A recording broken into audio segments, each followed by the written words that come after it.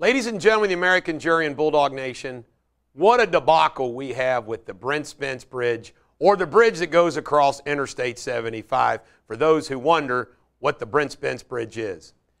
I just can't believe our government. You know, the Brent Spence Bridge is absolutely critical for local commerce, interstate commerce, all the way from Canada all the way to south to Florida. But look how important it is to our region. And how, just think, people always talk, I get mad about everything. Just think all the hell that a jackwagon truck driver caused. Now, I love truck drivers, but look at the damage and harm done with this accident.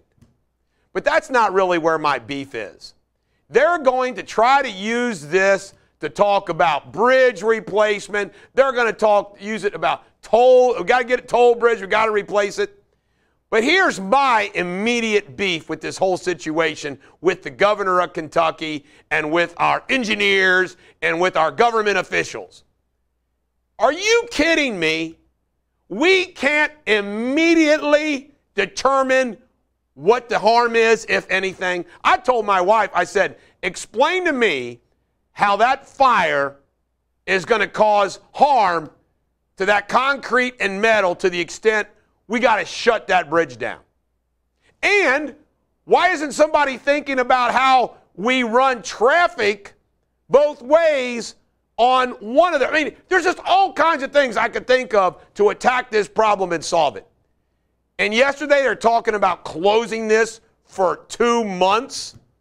Are you kidding me? It's just another example how government doesn't do anything well. And it's a critical situation. It needs to be solved immediately. And that, by the way, tied back into Trump. That's what I like about Trump. Trump solves problems. These people don't. This is the Bulldog. Every dog has their day. Here comes the toll bridge.